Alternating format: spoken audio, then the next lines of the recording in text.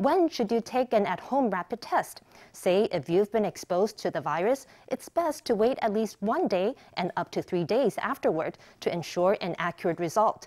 That's according to the CECC, which gave guidance on rapid test on Tuesday. Health officials say that if the result comes out negative and you'd like to check in, do so 7 to 10 days after contact. To get an accurate result, it's also crucial to use the test swab correctly. Experts say to avoid going too far into your nose or inserting the swab upward, you should aim for the swab to be parallel to the roof of your mouth. With COVID cases rising fast, the question on many people's minds is, how soon after viral exposure can a rapid test detect an infection?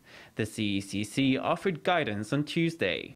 3天内来做是可以在比较 Taking a test 1 to 3 days after contact can offer the earliest results if you think the likelihood of infection is high. If you're still uneasy, you can test again 7 to 10 days after contact.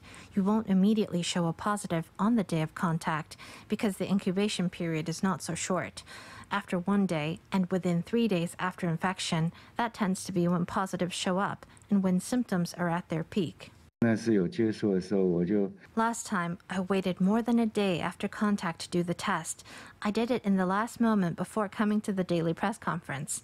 Generally, if I don't have symptoms, all I do is monitor my health. But if I develop symptoms, I consider getting a rapid test.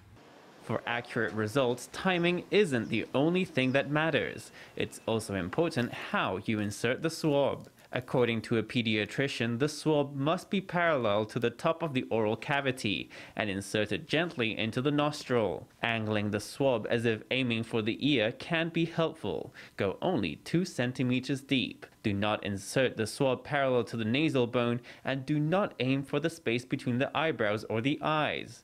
Doing so could cause the swab to go too far in and damage the skull or even the brain. One must be especially careful when administering tests to young children.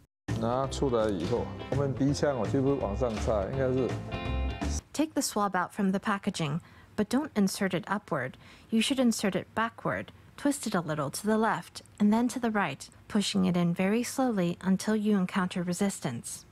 In a video tutorial, Taipei Mayor Ko Wen-je demonstrates how to use the test kit. Experts say that using the kits properly is key to getting an accurate result. Factors such as the angle of insertion can make a big difference. Experts say parents should avoid administering tests for children under the age of 2. If there is a need to test, it's best to seek help from a medical professional.